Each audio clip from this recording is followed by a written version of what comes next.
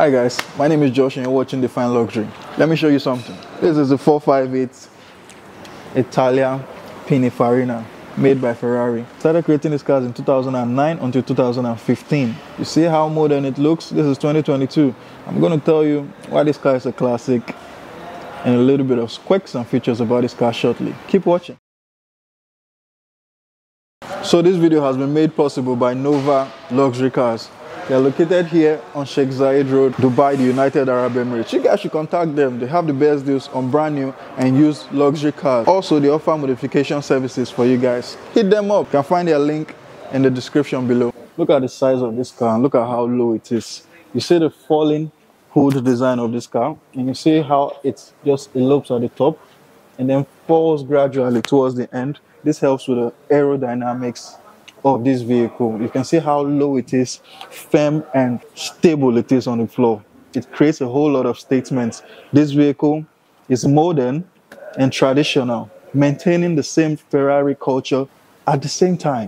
The first thing you notice about the exterior of this car are these massive headlights. On the headlights, you notice the major big bulb there, and underneath here you have about a whole different tiny little bulbs, which helps with the other functions like the indicators of the car. You also have an indicator down here which has your Ferrari logo here.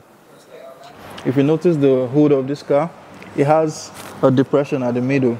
That helps with the aerodynamics of this car. And you can see some diffusers, some air diffusers down here. The bumper goes all the way down. And down here you also have your Ferrari logo there. It's actually a 2015 458 Italia, the first mid V8 engine without a manual gearbox. Actually a big leap from the F430 which preceded it, based on the design and the new modernity they added into it. This is actually called the Pininfarina. The Pininfarina is actually a car design house in Italy. It hosted the first Ferrari 212 Intercoupe and Cabriolet. The design and the emotional sense of this car is actually a big deal for Ferrari. And if you check the design of this car, it's actually a timeless beauty. The car is actually practical, economical, and more affordable than the previous versions, but it is actually a collectible. The car can actually come in a convertible versions, but those convertible versions will not give you the ceramic glass on the engine. You have to be a closed engine. These are some super beautiful sport seats. Come take a look. They look extremely comfortable, and if you see, it's such a comfortable sports seat for such a fast sports car. Look at the Ferrari logo here on it. Yeah, easy. It has a red seat belts there which holds it firmly, especially when you're moving at a very aggressive speed. Has your Ferrari written boldly here underneath. You have your speakers, your door bins, very elastic. These are all leather. Everything here is leather except this carbon fiber details on the dashboard and the pedal shift. You have carbon fiber on the steering and leather. Has your indicators directly on the steering. You can see a whole lot of buttons here. Even the engine start buttons are on the steering. The interior has an input from Michael Schumacher into it. It is actually the first mid V8 engine to be offered without a manual gearbox option. Notice the tires of this car. You see how tiny it is?